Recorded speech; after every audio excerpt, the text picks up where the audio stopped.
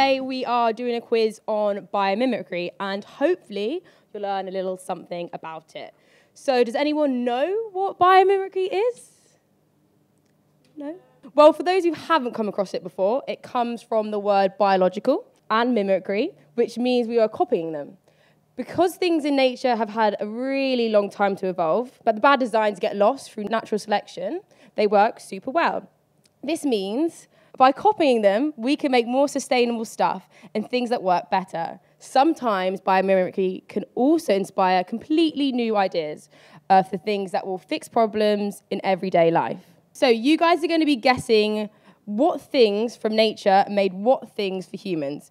We are going to show you a picture of a plant or an animal, and we want you to guess what item was influenced by it.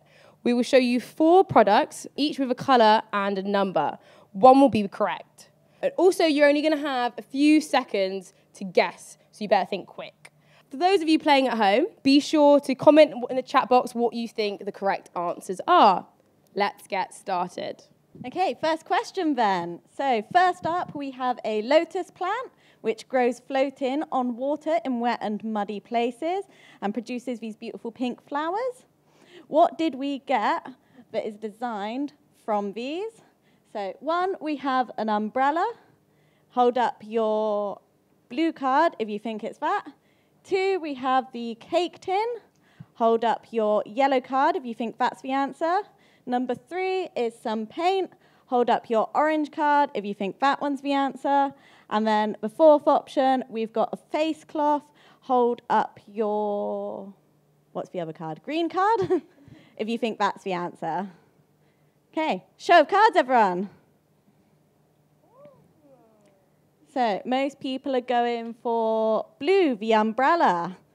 So the actual answer for that one is the paint. So I'll explain why. The leaves on the lotus plant have this special, very bumpy surface. And what they found is that even though they're grown in really muddy places, they actually don't get dirty. They're self-cleaning because of the texture on the leaves. So by recreating this structure in the molecular makeup of a specific type of outdoors paint, they made a paint for the outdoors of buildings that cleans itself and doesn't get dirty. Okay, second question. So for this one, we have a firefly. Okay, so the first option, we have a satellite, like what your mobile phone signal goes through. That one is your blue card to vote for that one. Second one, we've got a light bulb. So yellow card for that one, if you think that's the answer. Third one, we have some running shoes. So orange card if you think they inspired a type of running shoe. And then the 4th one, we've got a pair of reading glasses. So green card if you think they inspired a pair of glasses. Okay, show of cards, everyone. Ooh, we've got quite a mix. Couple of people have gone for the right answer. If you're holding up your yellow card for the light bulb, I thought we'd catch you all out with that one. It seems too obvious, doesn't it? So what they actually did is, obviously, fireflies do light up, I'm sure most of you know. And the way that they are structured on the inside of the bit that lights up refracts the light around the inside of their body, and it means that it produces a brighter amount of light for the amount of energy that they're using. So by doing that with LED light bulbs, we've managed to make more efficient light bulbs that shine brighter as well. Okay, third question. For this one, we have a kingfisher. So if you think the kingfisher inspired a train design, blue card for that one. If you think they inspired the design for a kite, yellow card for that one. If you think the kingfisher inspired a type of submarine, orange card to vote for that. And then green card if you think they inspired a type of kitchen knife. Let's see, what does everyone think? Okay, so if you voted for the train, if you're holding up your blue card, well done, guys. So the specific type of train is the bullet train in Japan, which obviously is the fastest train that we have. And the original design of it, when it was going through tunnels, would build up a lot of pressure because it was going so fast. And when it came out the other end of those tunnels, it would make a really loud sonic boom that could be heard for a radius of 1.5 miles, which isn't ideal for all the people living around there.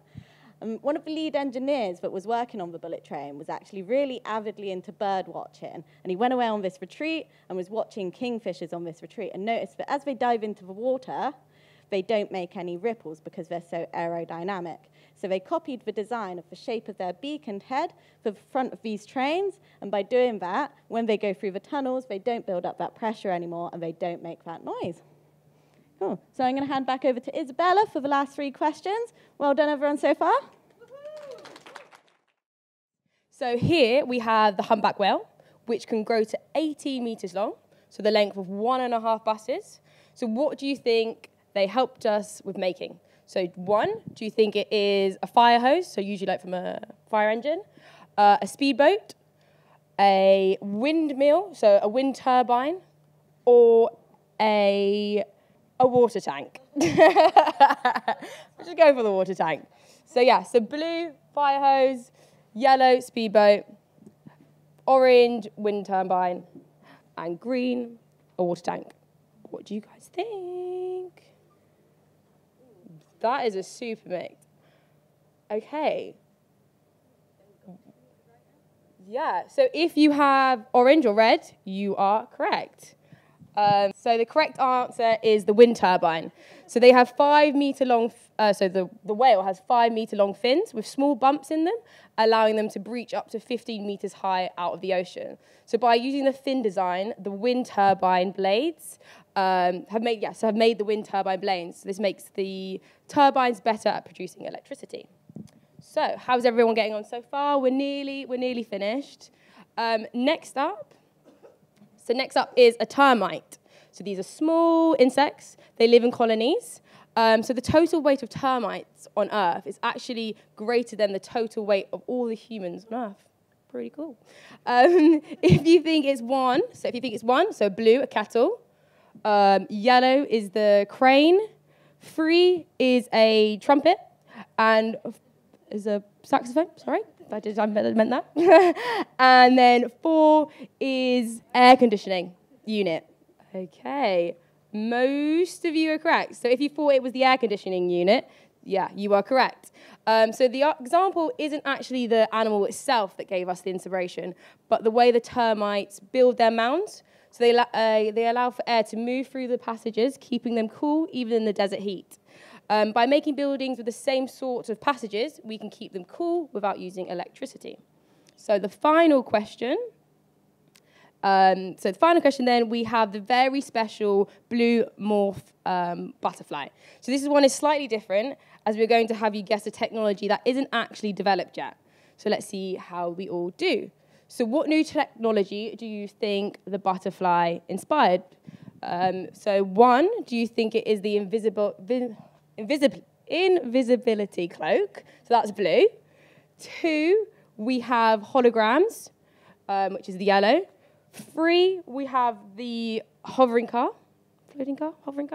And then 4, artificial eyes. What do you guys think? Yeah, this one's quite hard. So, most of you have gone for the holograms. Okay, well, so now the colour of these butterflies is actually an important part for this one. Blue is actually an extremely rare colour in nature. So these butterflies have scales on their wings that overlap, refracting light similar to a prism, which is how they get their amazing colour. So if you guess the invisibility cloak or clothing, you're right. So learning how to manipulate light could help develop better computer monitors or advanced camouflage. If we could figure out how to control light from different angles, we may even be able to develop stuff like the cloaking device that you see on screen. Cool, amazing. Thank you so much for joining in, everyone. I hope you did all actually learn something.